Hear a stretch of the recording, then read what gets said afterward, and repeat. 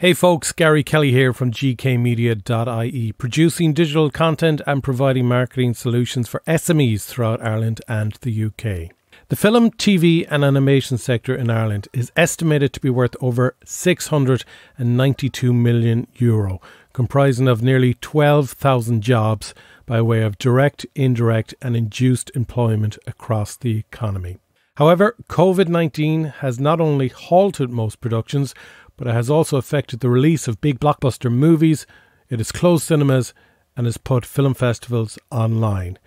When will the industry return to work? Will it be full-time? And how will it proceed with so many restrictions and requirements in place? This week, I spoke to Irish production manager Adrian Devane about the future of the film and television industry. This is a GK Media podcast. Well, Adrian Devane, production manager, currently remotely planning, budgeting and scheduling for film and TV productions with COVID-19 protocols. Thank you for joining us on Garry Talks. Good morning, Gary. As you know, Adrian, I love movies, and you've been working in the movie and the television industry for many, many years. You've worked with the likes of BBC, Channel 4, UTV, RTE, TV3. Can you start off, if you don't mind, and as cringing as it might be for you, but do a few name drops of the sort of people you've worked with over the years? Well, I've actually worked with Garry Kelly back in my day. That was the low in your career. I was on the stage with Garry Kelly, which were very fun times. But so later, I suppose I went from Galway up to Dublin and started working on commercials and music videos in the late 90s.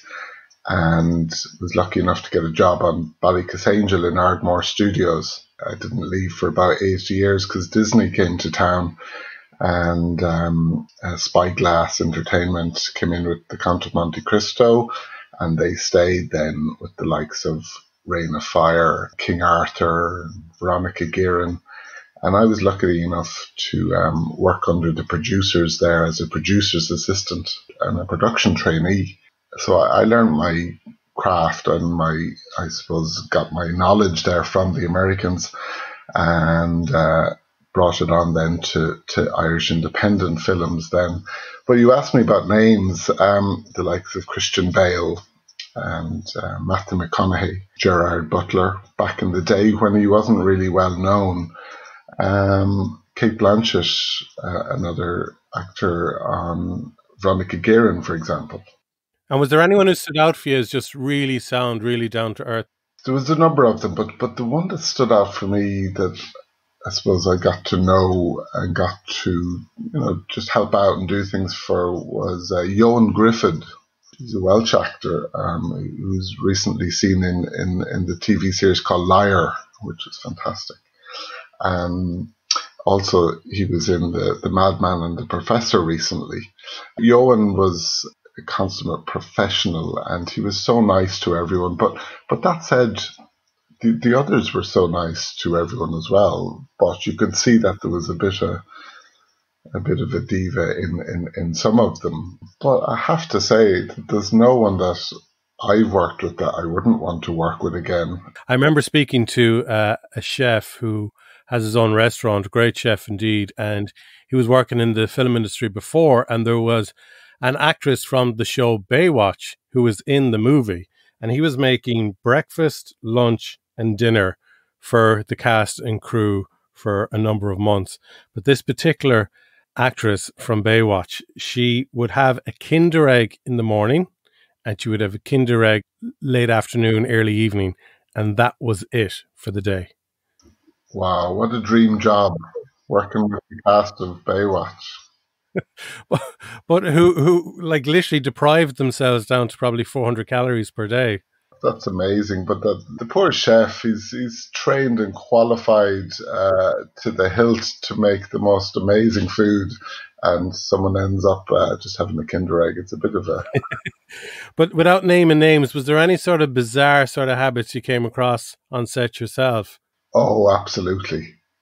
In the office and on set, there are so many bizarre instances that There's definitely a book in it, but when you come across those moments, you learn from them, and a lot of these things are in the heat of the moment, and you move on, and people forget about them, and I suppose you just crack on with it, and it's not for the faint-hearted, and you don't take things to heart, and you don't take things personal, and if you did, you wouldn't stay long. I suppose I do ask myself sometimes how I lasted.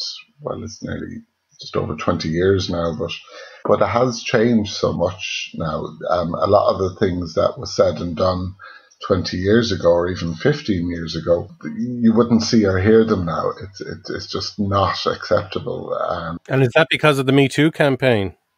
I think it's the whole anti-bullying and the cross kind of from the schools up, the bullying campaigns that take part all over the world. I think it's from that really, because it wasn't specifically to do with Me Too, but it was just people talking to people with respect and people keeping their dignity in that. And I think, people know now, and it's probably an old school thing, but people have moved on as well. So there's a newer breed there that know that asking or telling someone to do something in a way that used to be done before is not acceptable, that we're all employees and everyone needs to be treated properly.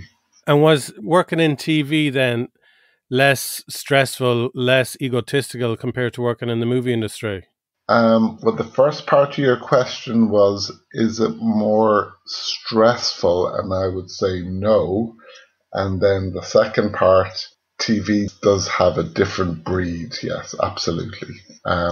So I took, I suppose, the decision for a while to take a break from films, just because I was raising a family with my wife, and I wanted a bit more time off during the year or at home, and TV seemed to be less hours. It was 9:30 to maybe 6:30. I wasn't getting up at 5 or 6 in the morning, and I wasn't coming home at 10 or 11 at night. Film hours are humongous. They're 70, 80 hours a week, and TV is pretty much 50 or 55. So I slotted into working on TV then, just working on some RTE dramas or some RTE ob docs, and then went over then to do some work in the UK with Channel 4 and the BBC. And the hours there are very tight. Yeah, you go in at 9:30, you have an hour for lunch, which you get, and you have to leave your desk, and you have to be out of the office by a certain time, like 6:30 or so. And that's it. So it's a great work-life balance in TV, for pretty much the same money, Let's just talk about COVID-19, because it has had a huge effect on the TV and the film industry. I mean, filming, as we know, has halted. Cinemas closed. Blockbuster movies that are finished have been rescheduled to later in the year. Film festivals are now streaming online this year. Like, you've seen the major effect it has had really on the ground as well. But how has it kind of affected people personally, do you think? Well, I suppose I've been involved with the Production Guild in the UK and the Production Guild here in Ireland in a way that, we have courses and with Screen Skills Ireland, and people are getting to chat about their experiences on those courses. So if you're talking on a budgeting course or a scheduling course or a health and safety course, a little bit of the current psyche is coming out on those courses. But from my feeling, talking to people, I think it's these courses and the keeping in touch with your colleagues in the industry has kept people focused and kept people mentally fit. But from talking to people, people are they're worried that, that they mightn't go back to work for a while. They're worried with the lack of finance coming in and funds, and slightly worried about the amount of work that will be required of them when they return, because the workload will, you could probably add another 50% onto our workload now, especially as a production manager, because we're often referred to as a HOD, or a head of department, which is the production department, but we are also responsible for all of the other departments. So production design and art department and costume and we are responsible for the people who are responsible for those departments. So we're responsible for everybody, for their health and safety and for the budget and for the schedule and everything. And I think it's overwhelming at the moment because a huge addition has been given to us to look after the restrictions and the guidelines that are about to come in once approved and when we get the okay to go back to work. How is it going to work? Because at the moment, I mean, there's always more behind the camera than in front of the camera. It's pretty packed and heavy with crew. And then you have cast in front of the camera who are supposed to, like, for instance, Derry Girls season 3 got stopped halfway through. The Batman movie with Robert Pattinson got stopped halfway through. So these productions need to resume, but still carry on with the same storyline and everything to look normal. How's it going to be done? So I suppose that's been worked out at the moment, and it's pretty much almost there as to how it may work in terms of the cast, in terms of the crew. And I've seen the UK proposals and I've seen the Irish ones, and they're being proposed to the government to be approved. And then once approved, then we can go back to work. Same for commercials. I suppose the quick answer is nobody knows how it's going to work, but there's a good idea of how it's going to work. And certainly there are some mandatory things and elements in that.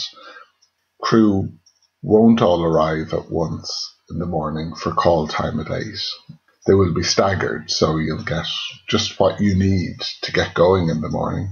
And then later, the second or third batch of crew will arrive later, and maybe the ones that came first will leave a bit earlier. So there'll be staggering of crew. There'll be no breakfasts in the morning. There'll be no queues for catering. There'll be no caterers in the morning. There'll be tea and coffee, and you'll be encouraged to bring your own tea and coffee and come fed, because the production doesn't have time to orderly queue everyone, feed everyone, and sit down with safe distancing and clean up after everyone in the same way that they normally would have on any production, before February. So there's two elements that are going to change. But in terms of on set, there will be about 40% less crew on the set. So anyone not required will be standing by in an area, all keeping their distance that they need at the time of shooting, whatever that might be at the time. It might be 1 meter by the time we get back to work. But on set, it will be crew spread out. They will have their face masks and their hand covers and their gloves. And in terms of cast, then it's really, at the moment, what's being discussed is the distancing and keeping that distance and how to shoot cleverly to keep them apart. But I think there will be times where they'll have to come together or come close. But, just to rewind a bit, there's all the testing that will start in the morning, and that will be 2 hours roughly to get a large cast and crew in, filling out paperwork. Have you travelled anywhere in the last 14 days? Have you had any symptoms, or have you been in contact with anyone who has symptoms?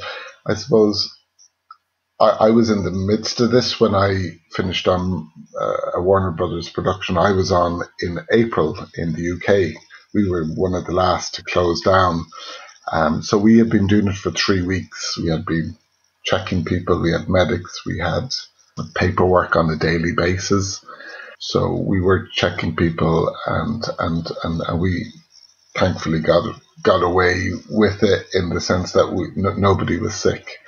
But eventually we had to shut down. It sounds like an absolute nightmare what's to come down the road for the industry.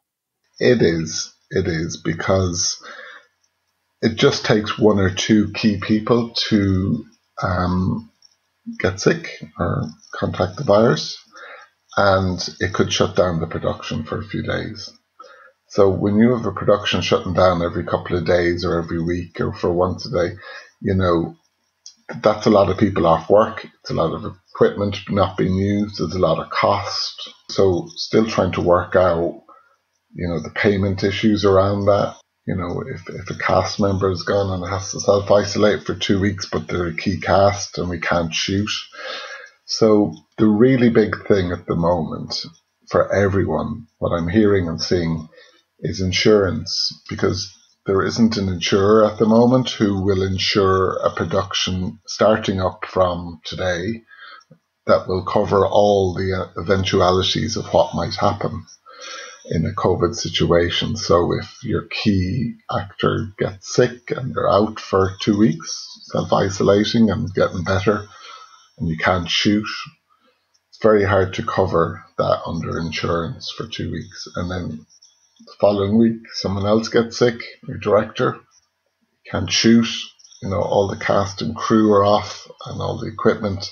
It's very hard to get all that covered at the moment. So the money people are trying to work that out as to how that's going to happen, because when you bring 100, 300 people together, the chances of, someone getting sick are quite high if they're going home at night. Their family might be involved in the front line. They're going back to work the following day. So there's a lot of restrictions being put on us in that, we can't really use public transport when we're going to work.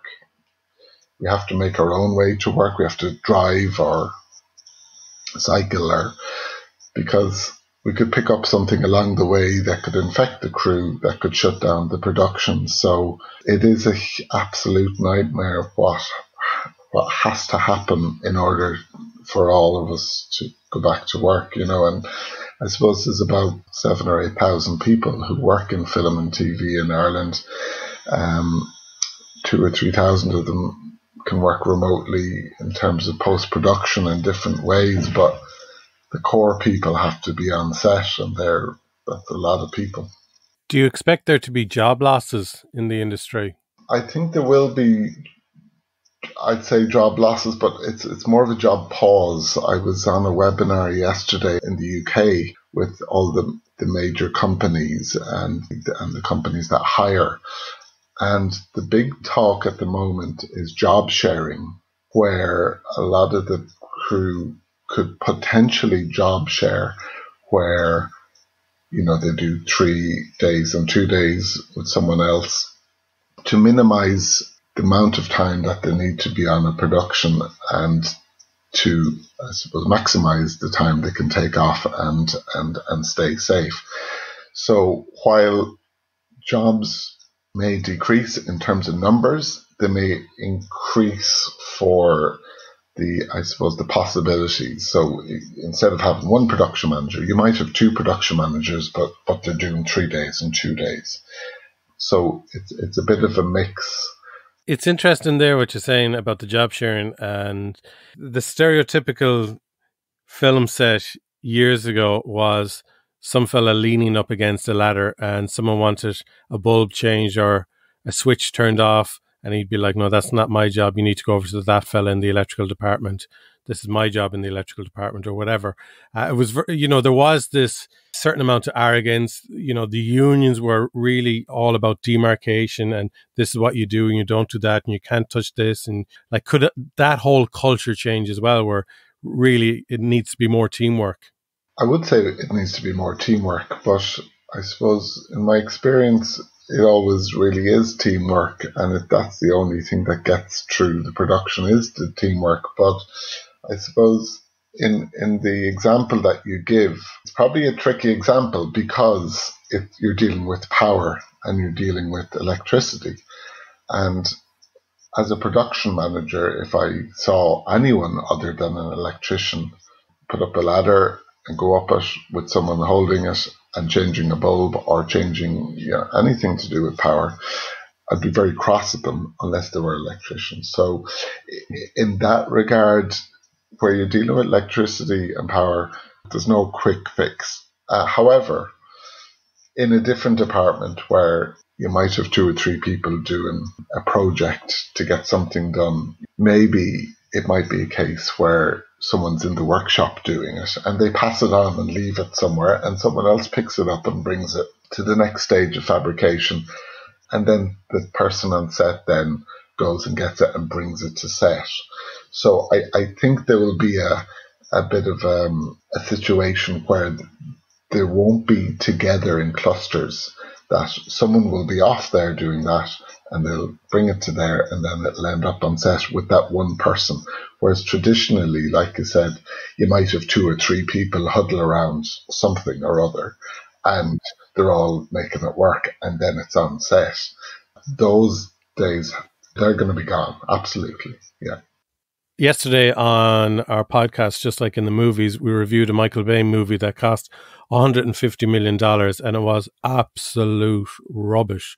Is the whole game financially going to change now, in the sense of, if insurance companies aren't playing ball, you can't be dealing with huge money on productions?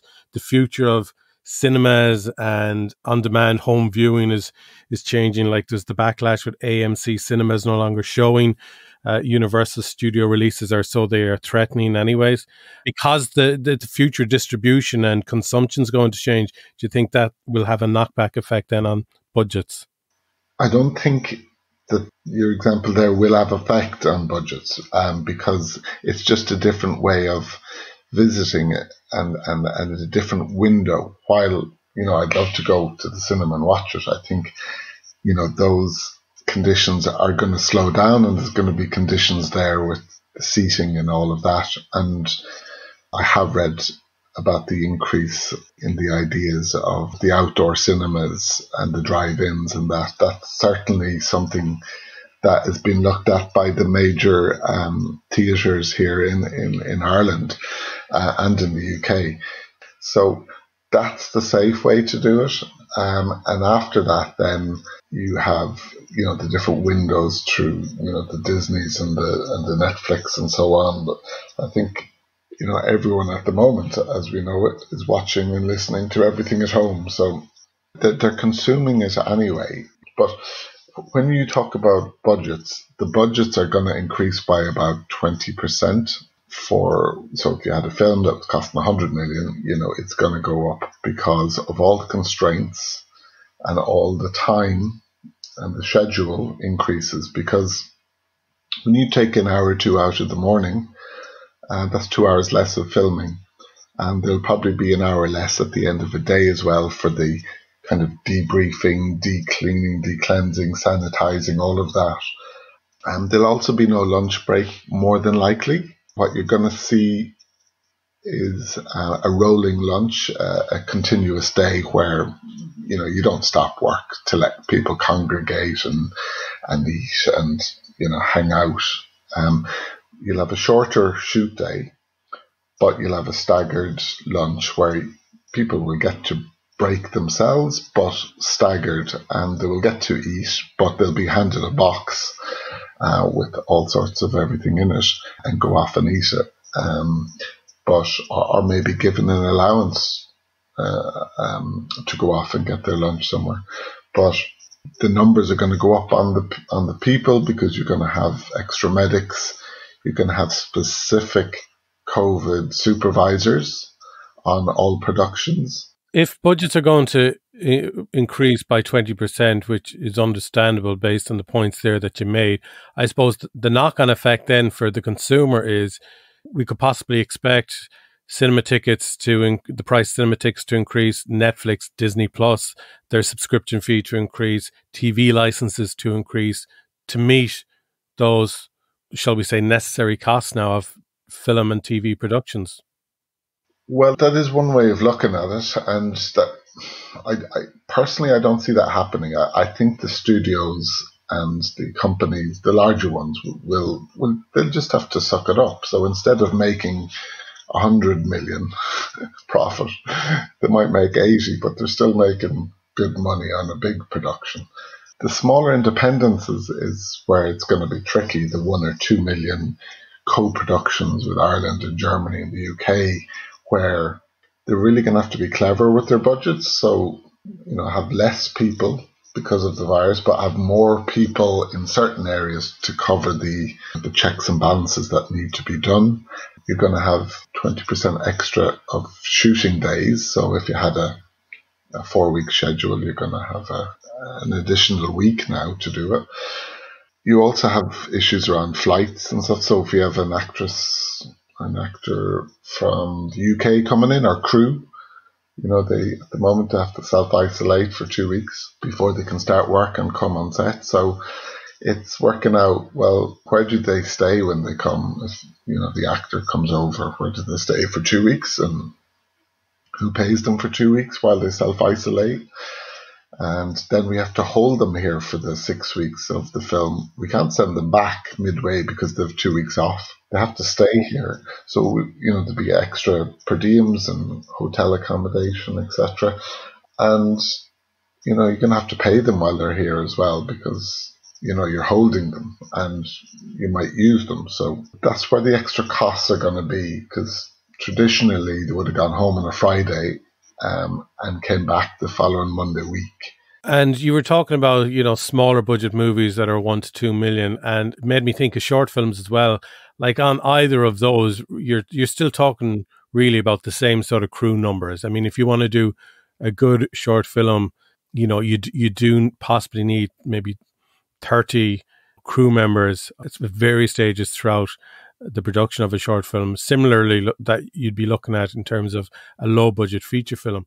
They're different budgets. That's really the difference between them and the final length of them. But how are short films going to survive with all these restrictions and such a limited budget?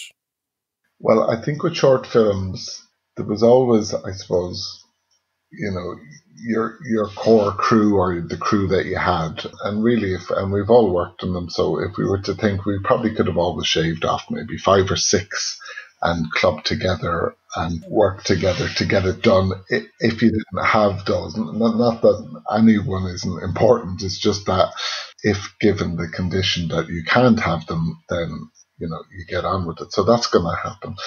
But again, it's insurance, finding an insurer to insure a 30,000 short film that if it stops, because whether it's short or long, it's health and safety.